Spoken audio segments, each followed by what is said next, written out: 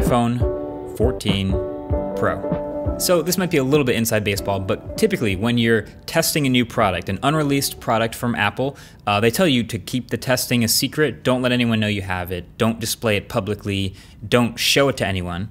That would be breaking the NDA. And that's still true about this new iPhone 14 Pro. But I'll tell you what, I was able to walk around, take pictures, text people, pay for things with Apple Pay, and nobody even blinked an eye because it looks exactly the same as the iPhone 13 Pro. This is still, of course, a new phone though for a new year. And so really there are three major things that are new with the 14 Pro. Those being the internals, the display, and the cameras. And so I'm gonna sort of chapter those things off to go over each of them. But of course, also worth mentioning is this new MKBHD edition Chevron hoodie, finally available in the MKBHD store, mkbhd.com. It's very comfortable, but also hoodie season. Yeah, on and on, the mean So there's not a whole lot of new pieces in this new phone, but there's technically more in this one than the baseline iPhone 14, because this one actually gets a silicon upgrade to the new A16 Bionic and 6 gigs of RAM, top of the line new 4nm system on a chip from Apple. You could tell though, when they gave the presentation in the keynote, that it must be a pretty minor bump from the A15 Bionic because they went straight to comparing it to the A13 Bionic from a couple years ago. In real life though, so far it's benchmarked very similar to an A15 Bionic, just slightly above, as expected. And that's meant, for me, rock solid performance, fluid animations, and a pretty reliable all-day battery life from both the 14 Pro and 14 Pro Max. But I'm gonna get more into battery in a minute. Also technically new to the internals is a new set of sensors. It's an improved gyroscope and a better accelerometer to be able to tell if you've been in a car crash or not. Crash detection. Cool feature. So it'll detect if you've been in a car crash or not, and then if you don't respond to the prompts on screen, it'll automatically call emergency services. Great. I'm not gonna test that. I'm sure some other YouTubers will find a way to test it. But actually my question really was like, okay, if you're gonna test it, what sort of things do you test? And I guess the answer is accidental triggers. Like, you know how if you run up a flight of stairs or something and you have automatic workout detection on the Apple Watch, it'll go, oh, have you started a workout? Because you've got an elevated heart rate and you just started to run and, no, just me? I don't know, I was just wondering if there's other times it might accidentally think that something else like a car crash might have happened. Maybe you've got a D-brand case on it and you just drop it on the floor or something. I don't know, it hits the ground hard enough, thinks it might have crashed. But then the more you look at it, the more you realize there's a bunch of different sensors and factors where it sees, okay, your GPS location was going 60 miles an hour until it hit 0 miles an hour, and the microphones heard a loud noise, and the barometric pressure changed when the airbags went off, and also the gyroscope saw that there was a hard stopping force. It knows you were in a car crash. One more thing that used to be in the iPhone that's not anymore in this one is a physical SIM card tray. This is actually for the US only, and these phones are now eSIM only. eSIM isn't exactly a new thing, but not having a physical SIM tray anymore does have its pros and cons. Pros mainly being, okay, it's one less place for water to get in, one less moving part, but cons being that for international travel, if you just wanted to grab a SIM card real quick instead of going through the carriers, that's no longer nearly as easy. I'm gonna keep an eye on this because I imagine Apple intends to eventually expand this to all iPhones instead of what it's now, which is just starting in the US only. But then the last internal change for the iPhone 14s, all of them, is satellite connectivity. This is an edge case extra feature that you're honestly hoping you never ever have to use, but in the off chance that you're stranded somewhere with absolutely no cellular service at all, you're nowhere near a cell tower, the iPhone's antennas now impressively can also communicate with straight up satellites instead of cell towers. So it'll take longer and you'll need a clear view of the sky, and the UI will literally help you point your phone at a certain satellite overhead, but it will let you send messages to a dispatcher or local emergency services to help get to your location and what you need help with. That is also pretty clutch. I will also not be testing that. But that's it for internals. Notice I didn't talk much about the externals like I usually do in phone reviews because if we're being honest, they're pretty much the same. There are some new colors, the space black, which is my favorite in years, and there's also a new purple color. From certain angles, you can hardly even tell it's purple, but if it hits the light, you know, for a Pro phone, that's a solid purple, I guess. Really only the camera bumps changed. They are definitely slightly larger and thicker than the 13 Pros, but bottom line is when an iPhone 13 Pro can fit in an iPhone 14 Pro's case, And, you know, it's pretty close. What's going on? What's going on? Okay, so now we're really getting into the meat of what you really start to notice on these new phones. iPhone 14 Pro and 14 Pro Max have some slightly updated 6.1-inch and 6.7-inch OLED displays respectively. So they're still excellent displays on paper with slightly thinner bezels that you won't notice, and slightly higher resolution that you also won't notice, and an even higher, brighter 2000 nits peak brightness that you absolutely will notice when looking at the phone on like a bright sunny day. It looks great at 100% out in the sun. But the two things you'll notice the most often here are the dynamic island and the always-on display. The always-on display is the perfect example of the classic Apple late mover strategy. Like, this is not a new feature. This has been on hundreds of phones before for many years, but now it's finally coming to an iPhone. And so it's being done the Apple way this time. The thing is, I don't really know that there's any advantages to this Apple way. So the always-on display looks like this. So you hit the power button, you sleep the phone, you put it down, the brightness drops, the LTPO OLED display goes all the way down to 1 Hertz, and you get to see the clock and notifications roll in as if your lock screen is still on, just at a lower brightness. This is a pretty bright always-on display though. You can see that, right? Like, you get used to it after a few days, but I constantly was looking over at my phone on my desk thinking it was still on with just like a lower brightness. But yeah, it looks like that all the time. The transition from the home screen to the always-on display is really nice. It's got this smooth fade animation, and I think that's the Apple way. Like, the clock, if it's behind something, will graduate to the front of the always-on display, and it maintains all of the colors and skin tones in whatever wallpaper you were using. So it's not faded or black and white, you still have all your color. If you've got music playing, then your album art is front and center. It is extra beautiful. But I don't really care about any of that, to be honest. And there's also no extra customization. Like, I've seen some really creative always-on displays over the years that let me customize and dial in even differently from the lock screen, and I really love using them. Apple's is just a toggle in the display settings on or off. That's it. Me personally, I'm gonna be turning it off on this phone because it also seems to be affecting battery life slightly more than I expected. Now, the always-on display specifically doesn't show up in the battery settings, so I'm kind of just estimating here based on my behavior. Everything else looks normal, but I am getting slightly worse battery life than I've expected and than I've had on the 13 Pro for the past year.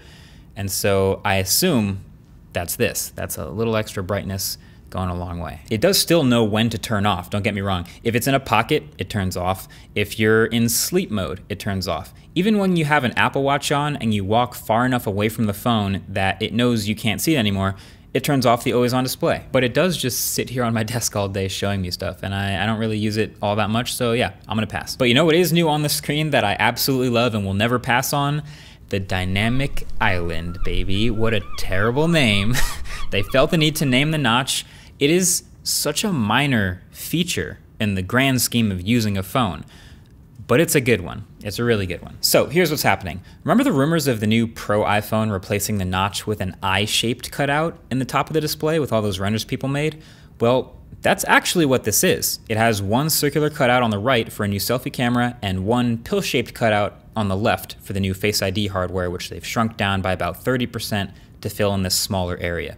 And then instead of just doing that, Apple has cleverly decided to fill in the gap between them with black pixels and make it one big pill. So then the idea is Apple would much rather us think about the pill as software than hardware. So they built a whole bunch of software features around it. So it just has a resting state like this, which doesn't show up in screenshots or screen recordings. It's just a gap. But there are about 30 different things that it does to indicate ongoing activities and background activities and things that are all beautifully animated and super smooth with these fluid physics. It's so friendly and approachable, and all of these things that it does show up in screenshots and screen recordings. The best part is pretty much everything works straight out the box as you would expect it to. So I had this moment during the first impressions video where I was like, oh, can't wait for Apple Music to use it, but then Spotify to take like a year and a half to actually update their app to work with this. But nope, everything works straight out the box, including Spotify, because that already uses the Now Playing API. They already had a lock screen widget. Same with SoundCloud, same with YouTube Music and Pocket Casts. So you have album art and the color matching waveform up there while the media is playing. If you tap it, it'll open the app that's playing. And if you long press it, you actually get a widget that pops up with some media controls like in Scrub and everything, pretty much the exact same widget that would appear in the lock screen. So this feels kind of backwards. I think a tap should open the widget and then a long press should open the app, and that would just make more sense, but whatever. The point is, it just works right off the rip. Matter of fact, here's everything that the dynamic island does right out the box on day one. So it does system alerts like for incoming calls, connecting AirPods, plugging into a charger, switching the ringer to silent mode or volume on, Face ID unlocking, connecting AirPods, and a whole bunch more. There's our full list. And then it's also a UI for live activities happening in the background. So an ongoing call or music playing in the background, any media, a timer counting down, maps directions as you navigate in the background, voice memos recording, screen recording, all that stuff. So here's a full list of that as well. And then any third-party app that uses the Now Playing or Call Kit APIs, which there are many. It also has a little spot for the indicator for microphone and camera access right in between the pill and the cutout. It really becomes next level when you have multiple background activities happening at once, because then it low-key kind of becomes like a multitasking app switcher at the top of your phone. So one background activity looks like this, but then if I have a second one, if I go start a new background activity, it splits the island into two, so now you can pick between them and then quickly swap between them with a single touch. That's so sick. I think, as cheesy as the name is, like I'm about done saying the words dynamic island out loud, but I think this will be one of the most copied features in the smartphone world in like 18 months. I pretty much guarantee it. Like, we even already saw some MIUI mods on Twitter with people trying this on other phones. But the thing is, it's gonna be surprisingly hard to copy it exactly like this on this level. It seems pretty innocuous, pretty simple, but there is a lot going on here. Like, there's a new display engine in the A16 Bionic that handles all of these animations, and there's a lot of them that really pull this whole thing together. There's physics to it. You poke the cutout and it wobbles and moves around a little like it's alive. And since there are real cutouts, like holes in the display for the camera and the Face ID system, it has to be touch sensitive in areas around the actual cutout so that it can still register taps when you touch a dead zone on the screen. And for the most part, it works pretty well. Is this a game-changing feature in a phone for most people? No. Is this a reason to get one phone over another? I don't think so, no, not really. Is this a nice quality of life touch that a lot of people will think is really cool and really like? Yeah, I think that's true. Is this feature technically invented by LG 7 years ago with the top screen on the LG V10?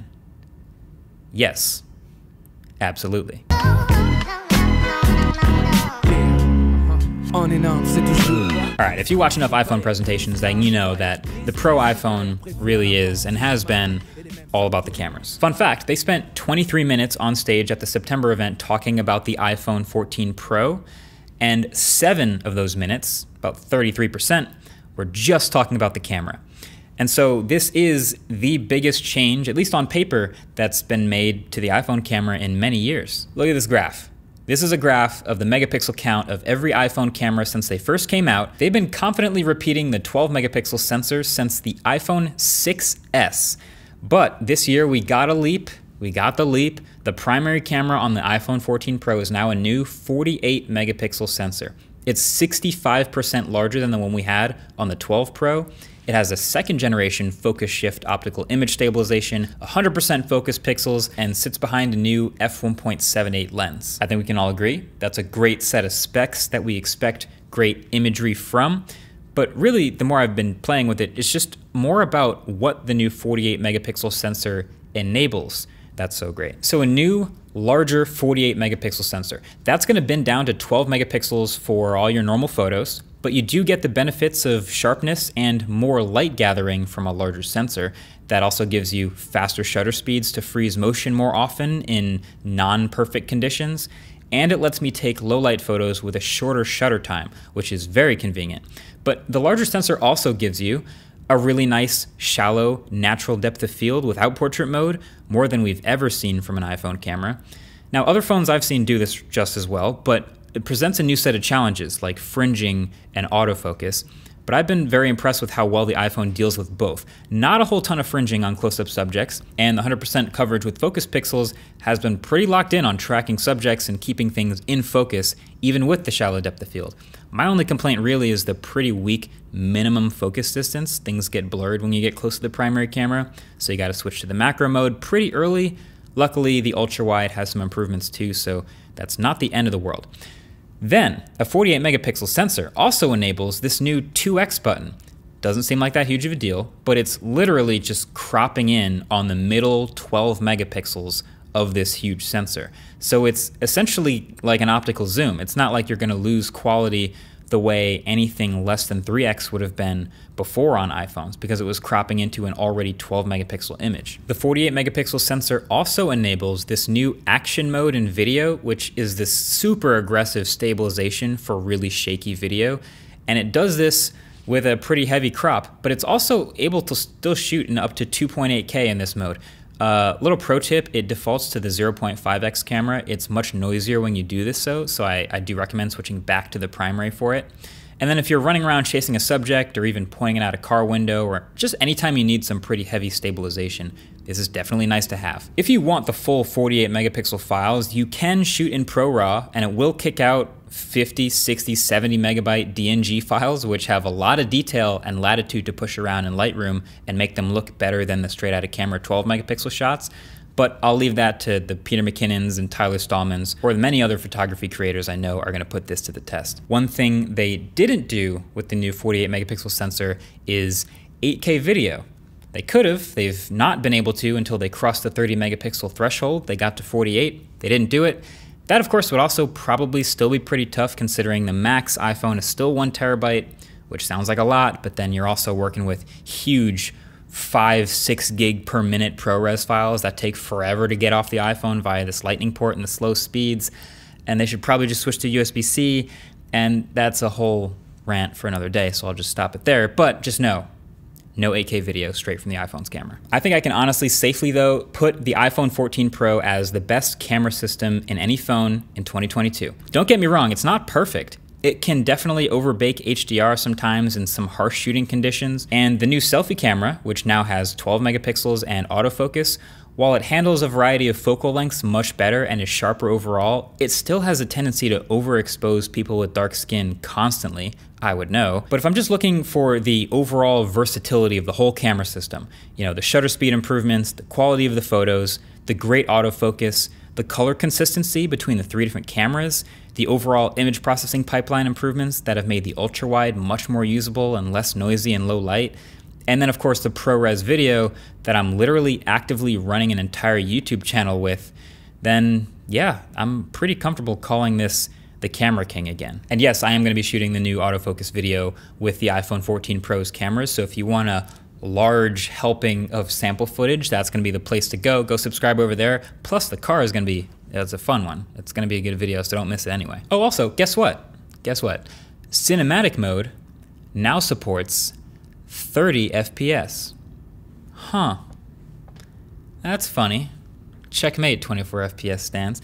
No, but also I don't think I'm going to be using cinematic mode that much because the natural depth of field is so good on the primary camera, but yeah, 30 FPS, cinematic now. Also, remember how all those event invites went out a couple weeks ago and the theme was far out and there were all these stars and we thought, oh, they're gonna get an astrophotography mode, like a nighttime photography type thing. That didn't happen. Turned out they were like hinting at the satellite connectivity, but like the iPhone still gets crushed when it comes to some of the like super low light nighttime shooting and especially astrophotography, so I'm kind of bummed that we didn't get that. But otherwise, yeah, complete camera. Kick, snare, kick, snare. So the iPhone 14 Pro is still $1,000 and the 14 Pro Max is still $1,100 to start. So they are the absolute best phones Apple makes right now, and there's going to be a lot of people considering an upgrade. So is it worth it? Well, in the landscape of other phones you could get for $1,000, this one's going to be competitive. It's going to have the best camera of the bunch, I think. It's going to have one of the best, brightest, most responsive displays of any of those phones. It's also going to have a dynamic island, however you feel about that. But also it's going to have the classic suite of iPhone stuff. iMessage, FaceTime, classics. But there definitely isn't any flashy or any crazy design or hardware innovation happening here. There is nothing folding in half. There is no super fast charging or some massive battery size improvement. The new colors, which you've seen, are like, yeah, you can kind of tell that they're a little different looking, but this is a very refined update. And so really the truth is, if you have an iPhone 11 or later at this point, then the new iOS 16 update pushing out to your phone right now is gonna make just as big of a difference to the user experience of using your phone as getting the new phone probably would. So yeah, I'd say, you know, the new lock screen, the haptic keyboard, all this stuff. I did a video on all the new features. You can check that out. But yeah, this is a really good phone. You should get it if you either want the latest and greatest and best of a smartphone camera available right now, or if you've just got a $1,000 hole in your pocket burning away and you just have to have the latest and greatest Pro iPhone. That's what this is. If you're not trying to get the newest iPhone, then you can skip the upgrade and fix your current phone with parts and tools by this video's sponsor, iFixit. They make it super easy with free repair guides and teardowns on their channel. It's not as hard as it looks. Also, if you want to see the inside of your phone before you try to fix it, check out iFixit's channel so you can see their iPhone 14 teardown when they take apart tech so you can learn how to fix it yourself. So you can check them out at the link below. One sustainability note I found interesting, the iPhone 14s now across the board have a slightly improved repairability design. The glass on the back is now separate from the components underneath. Very nice. But either way, that's been it. Thanks for watching. Definitely get subscribed to see the straight up standard iPhone 14 review when that comes out. Also the Apple Watch Ultra when that comes out. And about 1,000 other things that are all working on here at the studio because it's Techtember and there's a lot happening. See you in the next one. Peace. Back to low.